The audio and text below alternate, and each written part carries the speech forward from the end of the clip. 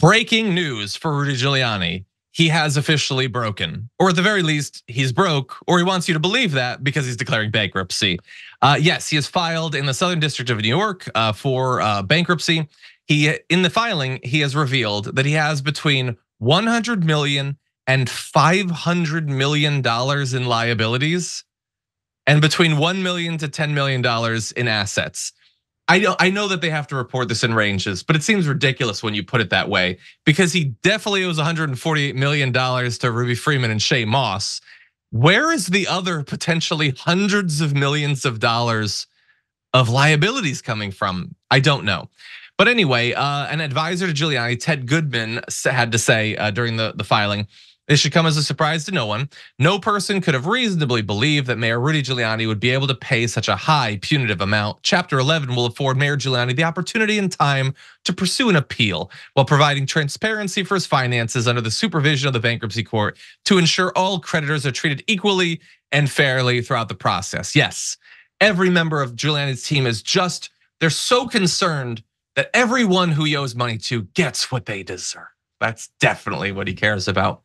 I don't know how this is gonna interact with the other piece of breaking news, which came out, I think, late last night. Judge Beryl Howell had ordered that Giuliani cannot wait until the appeals process is over to pay the 2 election workers that he spun racist conspiracy theories about. He would have to pay immediately. We'll see what happens with the bankruptcy in that, but not good circumstances for Giuliani. What do you think, Mondale?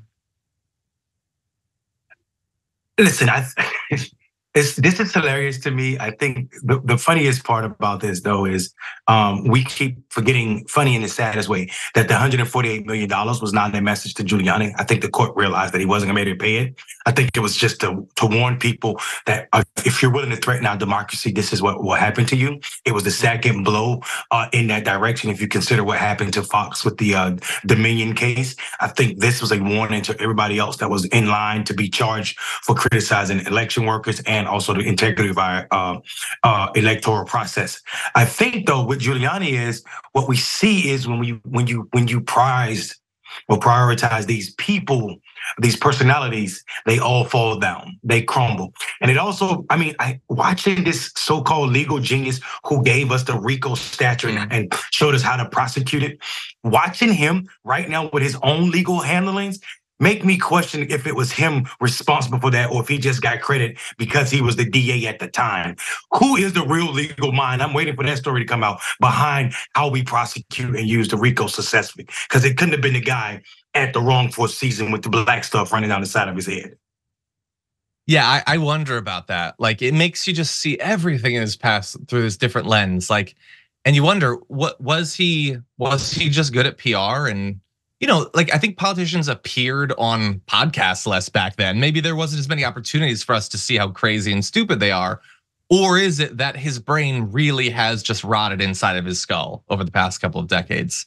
I don't know, but it's definitely one of the two, because this dude is just in terrible shape.